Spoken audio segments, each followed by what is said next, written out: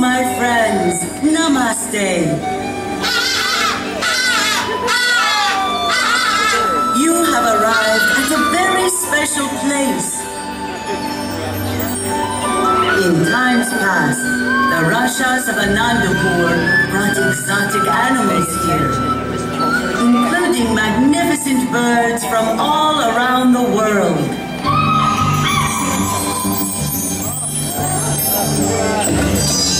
The Maharashas are long gone, but the birds remain. Birds of many nations, many species. Journey with us into a world that until now we've only observed from a distance. A world that fills the sky above with grace, color, and light.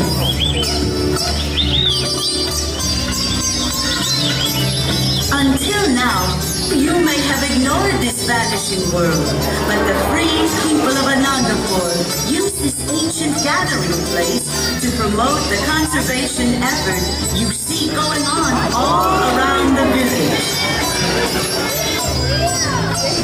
This is no fairy tale, but a true story in which you play an important part. Enjoy these beautiful creatures as they soar into your heart on their flights of wonder.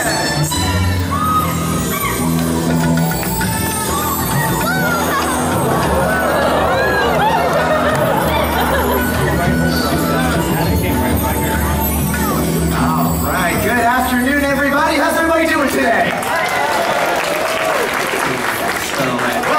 Welcome to Flights of Wonder. My name is Bob, and I am just one of a whole team of researchers that was sent here to Anandapur to take care of and study all of the amazing birds you see flying around. I gotta tell you, this right here, this is why I love my job. Because I get to come out here and I get to share all of these amazing birds with all of you and let them show you their very cool natural behaviors. Just like this guy right here, his name is Miles. And Miles, he's a type of bird called a trumpeter hornbill. But trumpeter hornbills, they are found way out in the forests of Africa. And they like to eat things like fruits and insects, but they love to catch flying insects right out of the air. Hi, we're going to show you what this looks like with the help of this ring. Let's pretend that this is a big juicy bug and it's flying through Africa. When Miles spots it, let's sit in the tree, just like that. All right, Miles, let's show what I'm talking about. You ready? Here we go. 1, 2, 3, go! Yes! Did you get it? Yeah. Hey, you got it. Excellent. Very good. Who wants to try that? That looks like a lot of fun. Young Wallace here. How about you in this gray shirt with the writing? You want to try it? I'm going to toss up the grape. You fly up and catch it. You ready? You are ready. No, I'm kidding. I'm kidding. I don't make kids fly. Come over here. What's your name? Will. Very nice to meet you. Can you stand right here for me? You're going to face all you new adoring fans. And here's your grape. When I say go, you give a nice underhand toss straight up as high as you can to aim for that big triangle, okay? Ready, set, go! Yes! Yes! Perfect, yes! Ooh, that was excellent. High five, you can go back to your seat if you like. Give you guys an applause for our volunteer. Did a great job, and Miles. So good. That was amazing, but that is exactly why there are no more flying grapes in Africa. They don't stand a chance with trumpeter hornbills just like you, buddy. Yeah, good job. Very good. Miles, our trumpeter hornbill. He did so good. But if you like him, you're going to love the rest of our birds. Because our birds, they are from all over the world. And some are big, and some are small, and some, they're a little strange. But they'll have specially designed adaptations. All right, there you are. That is where I'm now, this is the second time today I have lost this tour group. So I think we better have a little review, people. Yep, a little review. I am the tour guide. This is the flag. Excuse me. You follow the flag. Stay with me. That's how a tour works, people. Excuse me. You gotta stay with the guide. Hi. Hi. Hi. Hi. Hi. Can I help you? No. All right now, people, I got a fast pass to a very educational film called Marsupial Madness. Or, my mom's pouch is my couch. It's about kangaroos. You're still here. Yes. Yeah, I had just started a show for everybody. Oh, good for you. Who are you? Oh, I am the god of all things tourist. I am Guano Joe. Get out of town, that's totally cool. You're Guano Joe. Yeah. You're the world famous traveler and explorer, that Guano Joe. Well, I'm a tour guide now. This is my runaway tour group right here. But this is so cool. This is awesome. My name is Bobby. Well, Bobby, nice to meet you. I'm one of the researchers. Oh, well, I'm sorry I interrupted your research show. Oh, that's okay. You know what? But How about you stay for the show?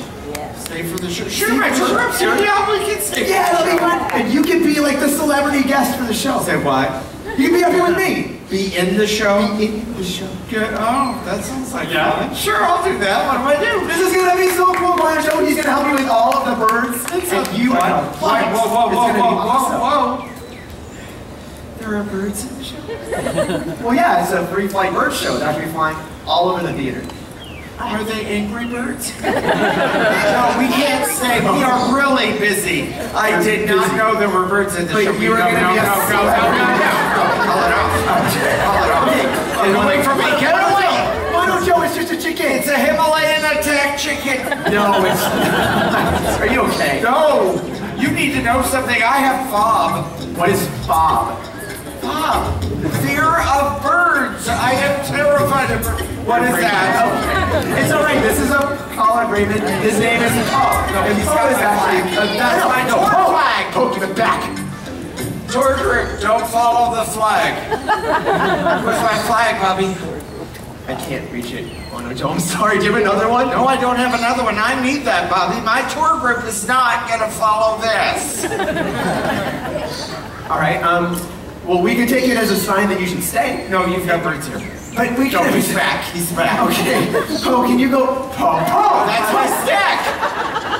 He took my flag and my stick. What, does he work for the IRS? You should just stay for the show, Guano Joe. You've got birds here. No, They you say should. things. You should say, who wants Guano Joe to stay? Yeah. All right. I tell you what, we'll stay, but under one condition. There's one thing I know everybody would like to see. A little bird. Yeah. Riding a bicycle. That's always cute. And it's cute, but we actually focus on natural behaviors, so we What's more natural than a bird on a bicycle? it's not something that you see in the wild. I've seen it. Really? Of course I have. When? In the 70s. A lot of these people saw it. How about I bring out something better? I can bring out a really smart parrot. Okay, if you're going to bring a parrot out here, I have to stand at a distance or hide. I can't be close to a bird. You need me to hide you? Yes. From the parrot. It's a bird. It's a bird. Okay. You can go by the tree. That tree? Sure. Will I be safe? Yeah, birds hate trees. Okay. Okay. For everybody else out there, how many of you have ever heard of a talking parrot before? Ooh, a lot of you. Actually, you might not realize it, but talking for a parrot, that's a form of a natural behavior. See, what they're actually doing is they're copying or they're mimicking the sounds that they hear in their environment. Thanks, Courtney. When they live out in the wild, they learn to mimic the sounds that their parents are making. When they live in your home, they mimic human sounds. And it starts to sound a whole lot like they're actually talking. But this is Groucho. He's a yellow-named Amazon parrot. Do you want to tell everybody out here hello? Yeah, he's a very good mimicker. The yellow-named Amazon parrot, they live in the rainforests of Central America. But Groucho, he has lived with people his entire life. And he has learned to take that mimicry to a whole different level. You want to show them what I'm talking about? Here we go.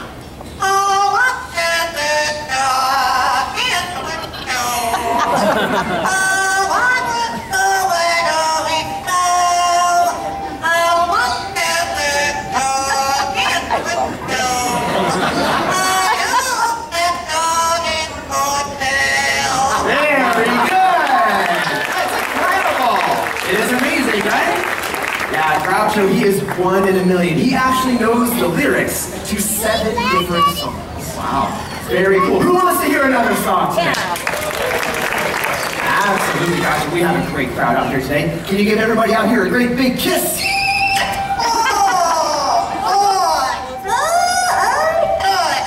Good stuff, that kiss. I agree. All right, Groucho. Boy, good stuff. You got 6 more songs to choose from. Why don't you pick one of those, okay? Here we go. That's that one.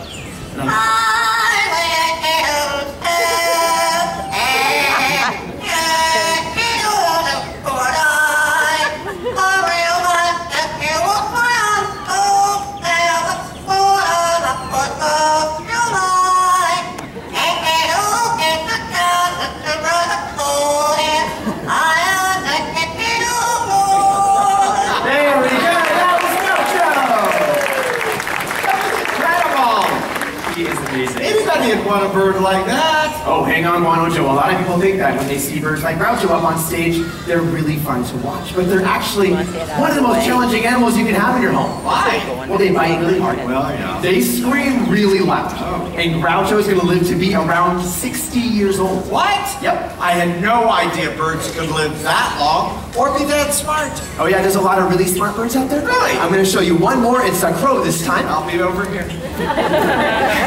All right, let's meet Harley. Harley's a pied crow. They're found out in Africa, an incredibly smart bird.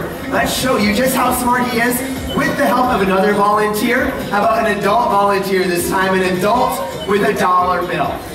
A lot of hands just went down. There's no hands up. How about you, ma'am, in the gray shirt? You got $1? Actually, you can stand up for me and take out your money. 5s and 10s were great. You got $1. Excellent. You can hold that straight out to your side, just like this in your fingertips. We're gonna see what Harley would like to do after he's done cleaning up the stage. Are you ready, buddy? Okay. I think there's $1 waiting for you.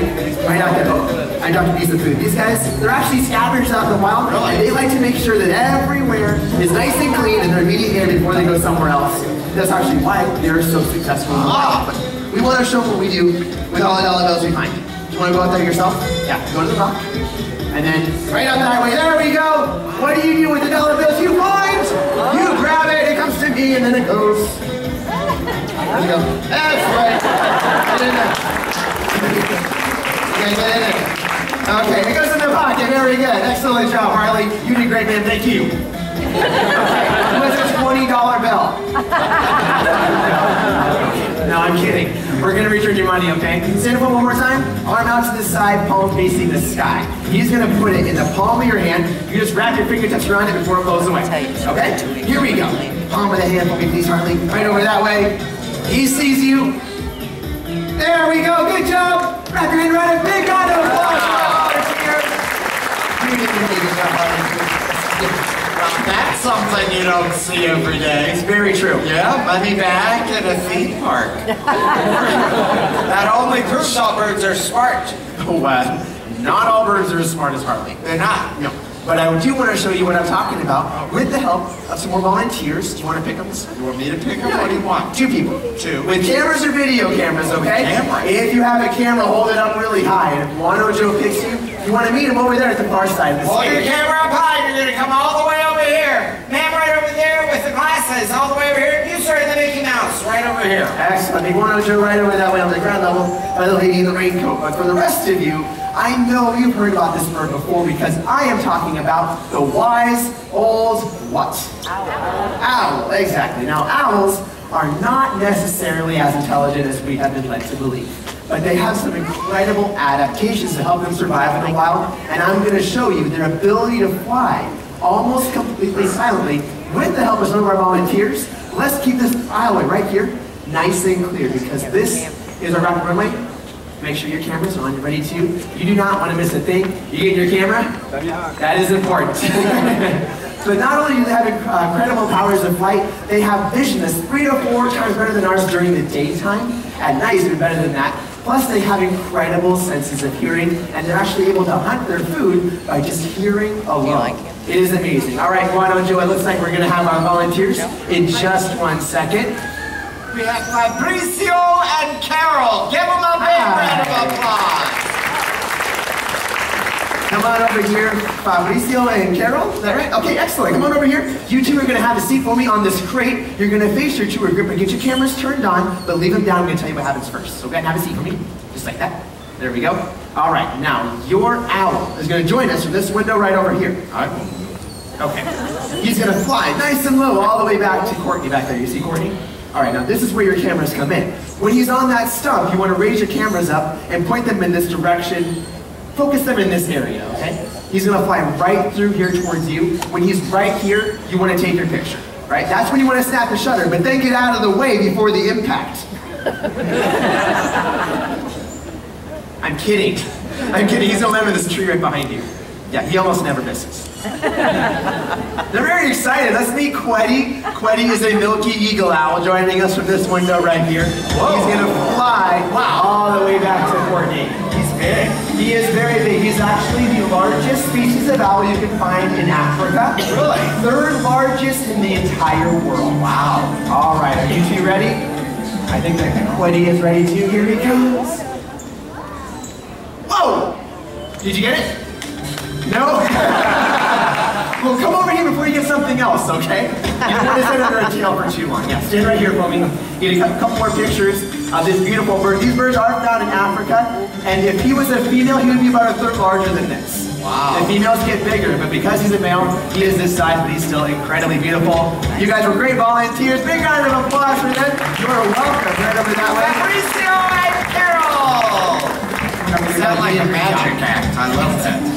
There we go. They were very brave. And that bird is very big. He is very, very big. Do you want to walk your balance beam up to the window? Go ahead. Show him. Take your time. It's only a 25-minute show. Does he have black eyes? You know, I'm really glad you asked Taekwondo Joe. They do look like they're entirely black, but the truth is, they're a really deep chocolate brown. Oh, really? So from far away, it looks like he has hardly any pupils at all. That's very cool. Oh, that was really cool. Yeah, excellent job. Yeah. Very cool. My tour group was brave, too. They were very brave. You should be that brave. Yeah, I know. For this next bird, Wow. you should be brave for this because we have this. What is that? It's a little rubber lizard. That's a bird? This is not a bird, no, but it's going to lead us into its natural behavior. Oh, okay. With your name, if you're okay with it. What, you're going to call it Joe? I'm going to call him Little Joe. Little Joe. Little Joe the lizard. Okay, now we're all going to pretend that Little Joe, he lives out in the grasslands of South America. He found a nice rock right here. He's basking in the sunshine. He's having a great day. He's not bothering anybody. When along comes Sluggo, the red-legged Seriama. Now this is what I'm looking for. Oh! Wow. This is what they do with rodents and reptiles that they want to eat. They find a nice hard surface, they swing back, and they pulverize it. This, unfortunately, puts an end to Little Joe. But it also breaks up all the bones, makes it nice and soft and squishy so that Sluggo can swallow him down in one great big juicy gulp. All right, one more Sluggo. You're doing a great job on the rock. Yes! Oh, that is what I was looking for. Wow. I'm going to rescue Little Joe. He's had a really hard day. Sluggo, you were amazing. Yes, you were. You right back that way. Sluggo, a red-legged Seriama. What'd you think of Little Joe and Sluggo? They're quite a team. You don't look too, yeah, let's go with the smaller bird. Okay, that sounds good. I should have brought that down earlier. Okay, this hawk is going to fly all the way to the back of the theater. Whoa, a hawk? Well, yeah.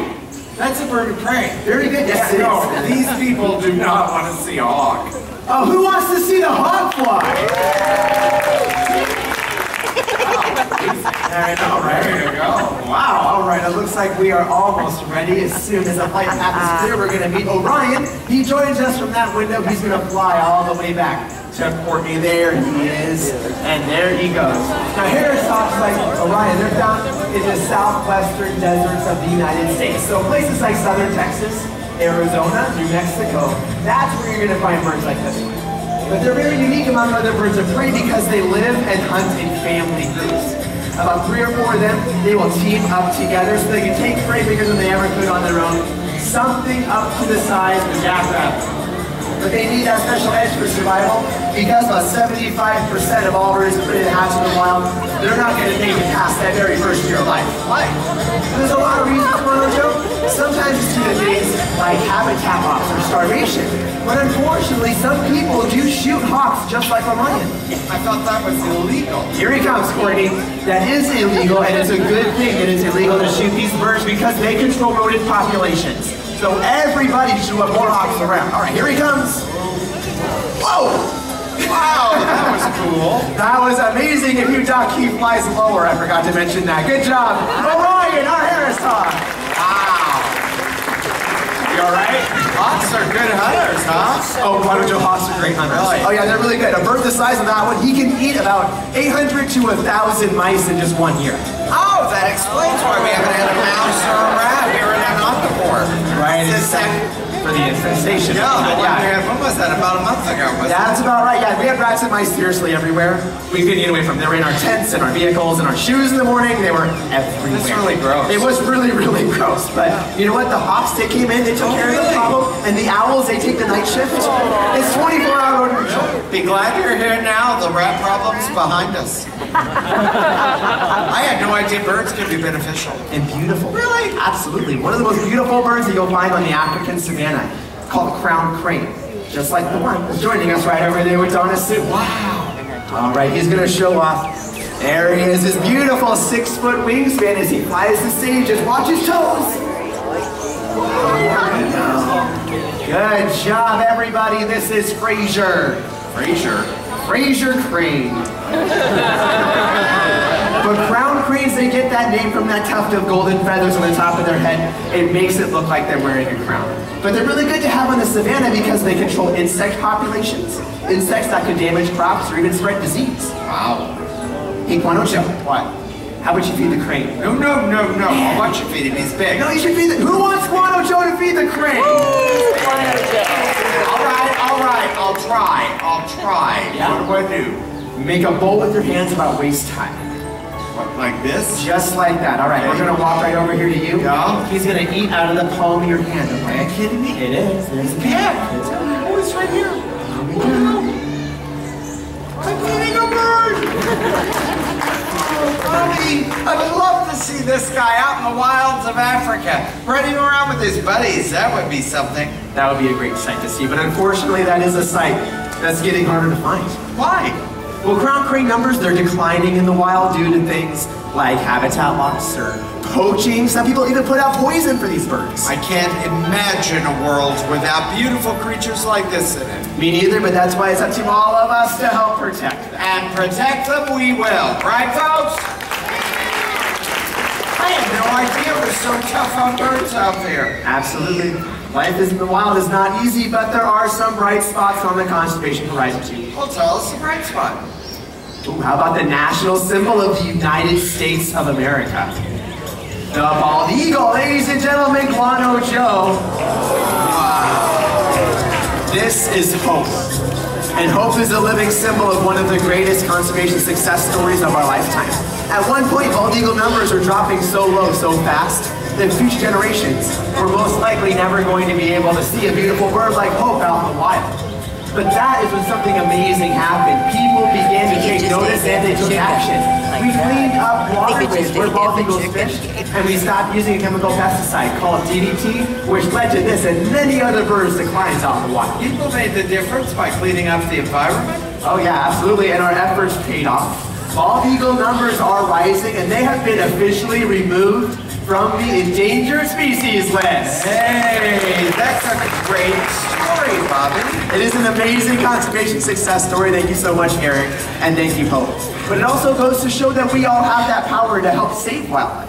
And it just starts by doing something important like cleaning up our environment. Well, I'm really glad you asked me to stay. Yeah. Well, I lost my flag and my stick, but I found hope. You fed a crane on your hand. That was pretty cool. That was pretty cool, right? You Look. feel like a pro. Is that what I think it is? Yeah, I think it is. Okay, you make your little crane bowl wherever you're on the rock. Right over here? Yes. Oh, did you get Where is something? it? It's over there, you dropped it. He was looking for some crane pellets I dropped before for the crane. There you go. Are you going to give that to me? Look at that. He probably paid my... Well, it's the thought that counts. Yes, it is, and you made a connection with the birds today, Joe. You know what? The world is our greatest gift, and it's up to all of us to preserve it. Absolutely, and we as humans, we are the only species on this planet with the ability to do that. It just takes simple things that you can do in your very own home, like conserving or recycling, even supporting conservation programs. Oh, like Disney's Worldwide Conservation Fund at the Animal Kingdom. Absolutely, that and other conservation programs that help us to save this planet for all of the beautiful animals that live here with us. Just like blue and gold macaws and green-winged macaws, spectacled owls, like one over here with Kathy, mustache parakeets, and one over here with Karen, even chickens too. I've heard it said before that we have not inherited this planet from our parents, we're borrowing it from our children. Friends, the heart and spirit of all living creatures share a common connection. So on behalf of all the creatures up here, we'd like to leave you with this wish. May your hearts take flight and your spirits soar forever. Namaste.